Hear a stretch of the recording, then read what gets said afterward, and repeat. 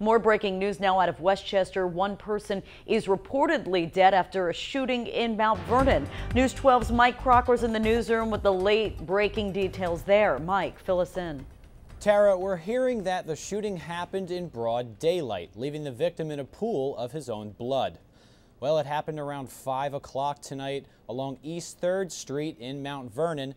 Witnesses tell us a man was shot and then taken to Jacoby Medical Center, where he then died. Police had the area blocked off for a few hours as they investigated, searching for bullet casings and other possible leads. Police are keeping tight-lipped on arrests or possible motives behind this fatal shooting. Make sure to stay with News 12 and News12.com to get you those developing details as they become available. Tara? All right, Mike.